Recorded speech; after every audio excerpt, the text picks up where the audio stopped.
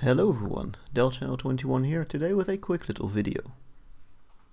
Say you've been wanting to get into the high refresh rate gaming and went all out by buying a new cutting-edge 240Hz display and also a new Nvidia Pascal GPU. However, you're still stuck using an aging 7-year-old Sandy Bridge i7 2600K as well. Should you upgrade, or could this old CPU still be fast enough to push frame rates over 200 in modern titles? Well, I've tested just that using my AOC AG251FZ 240Hz monitor combined with a Gigabyte GTX 1060 6GB and of course my i7 2600K with 16GB of 1600MHz DDR3. And to give it its best shot, I've overclocked it from 3.8 to 4.6 GHz. To minimize any potential GPU bottlenecks, I've cranked down the settings to their absolute minimum and tested both at 1080p and 720p. Starting with DICE's Battlefield 1, I tested a match of 64-player multiplayer on the Amiens map, and here a definite CPU bottleneck is present. At 1080p it got 115 FPS average, 76 FPS for the 1% low, and 54 for the 0.1% low. And here you can see that the 720p results are practically identical. While definitely a smooth experience, in fact a great match for a 120Hz monitor, we are well over 100 FPS short here. Performance is much better in the extremely popular Fortnight. Testing on a 100-player match, it crossed the 200 FPS mark at a 207 average. The 1% low is at 143 and the 0.1% low at 98. Now you'll be able to take about a 60 FPS advantage over, say, a 144Hz monitor. However, you're still not taking advantage of the entire 240Hz refresh rate.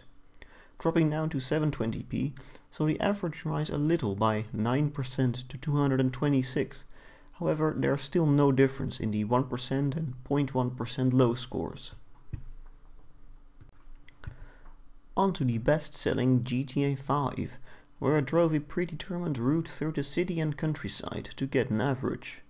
Just like in Battlefield 1, there is a clear CPU bottleneck, with both the 1080p and 720p results being nearly identical to each other, with an average of 145, 100 for the 1% low, and 81 for the 0.1% low.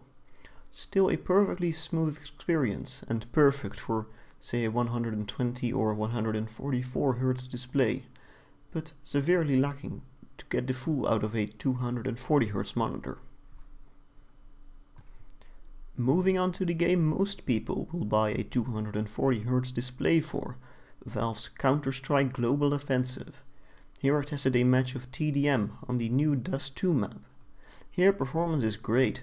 At 1080p it crossed the 240 mark at 250 FPS average, with 146 for the 1% low and 112 for the 0.1% low.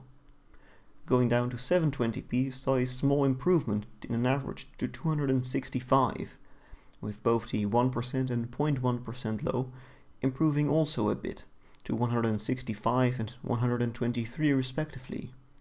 Here we're taking full advantage of the 240Hz refresh rate, making for an absolutely buttery smooth experience. And lastly, I wanted to throw an odd one into the mix, here with Crysis 3, where I tested the particularly intensive grass level of the first mission. At 1080p it averaged 151 average, with 76 for the 1% low and 52 for the 0.1% low. Dropping to 720p saw a 13% boost to a 172 FPS average. But again, the 1% low and 0.1% low remained unchanged.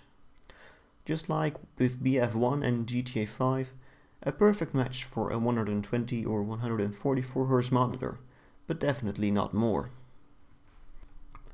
In case you were wondering about PUBG, well, besides the fact that I don't own a copy, I can assure you there would be no way this CPU could push such frame rates.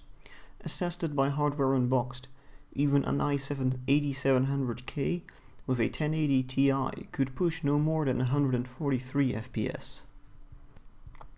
So, in conclusion, and looking at all the results here, could you use the aging i7 2600K for 240Hz gaming?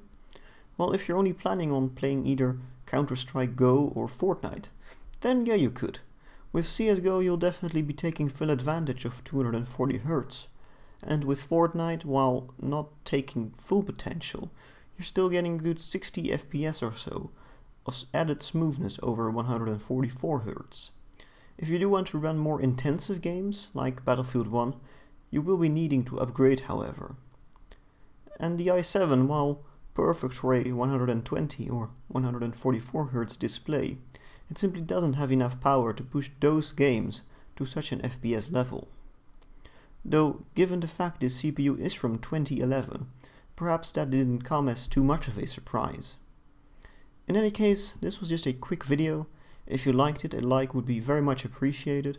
If you have a comment, question, suggestion, or anything along those lines, feel free to leave a comment or contact me on Twitter. Well, thanks for watching and bye bye.